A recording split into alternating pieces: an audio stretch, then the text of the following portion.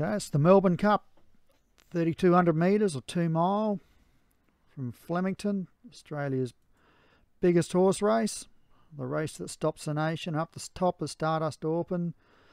Sometimes Never, Trade Unionist, River Spectre, Small Acorns, Bloomington, Mr. Silver. Then Last Man Standing, Swing Spill's the favourite. G-Force, Mr. Vic Fidelis. They are set and they are racing and in a good line.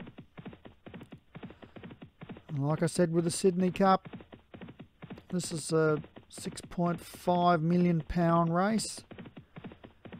And there's only a small field, a field of 12. So next season, especially if you're a lower trainer, work on your 2 milers because there's plenty of wins to be had throughout the season. And we'll get back to the race, and it's Last Man Standing has taken a commanding lead at the moment. At least 5 lengths to Stardust Open, River Spectre, Trade Unionist. Sometimes Never. Running down this long Flemington straight. Then we've got Swing Spill, the favourite.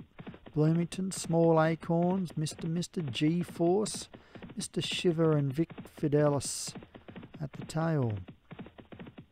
So come on past the big screen and the winning post.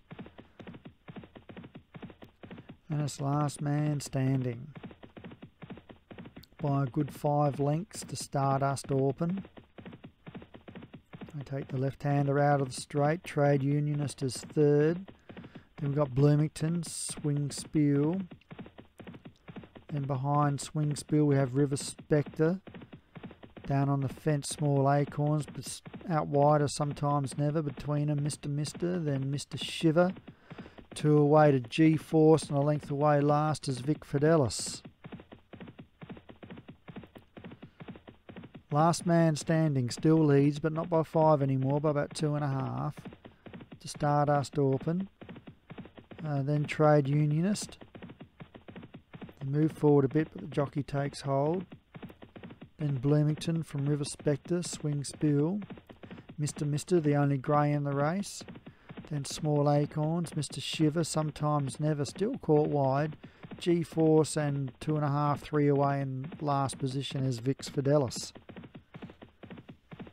So running down to the 1,200 metre mark, and Stardust Open sits outside Last Man Standing. And they're 2 clear of River Spectre, Bloomington and Trade Unionist, almost in a line. Then behind them together is Mr. and the favourite Swing Spill. Then a length to Small Acorns. And a length away to G-Force, Sometimes Never. Then Mr. Shiver getting scrubbed along, and the same with Vic Fidelis.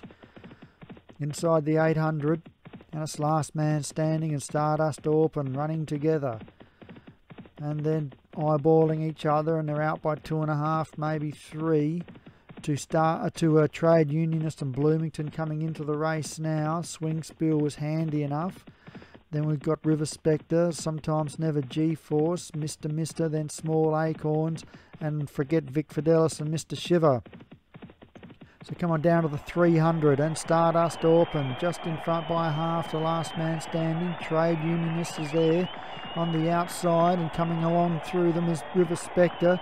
Nothing else really can win now as they come on down to the 100, and Stardust Open's is clear by 3/4 to a length, and it will win as Stardust Open wins the Melbourne Cup from Trade Unionist. River Spectre third, Last Man Standing fourth.